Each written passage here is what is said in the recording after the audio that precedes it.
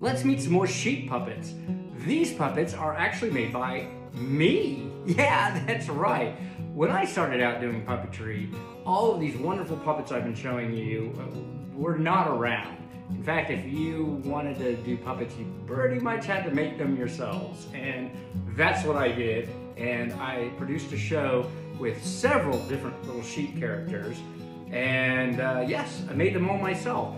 I used a fleece material which actually has not held up that well over the years, and their felt eyes did become discolored, so I've replaced them with some new little plastic eyes. But anyway, they're still great little characters, and I love them. So keep watching to see more puppets. I'm Eric Thomsen, and we're here at the Puppet Hideaway.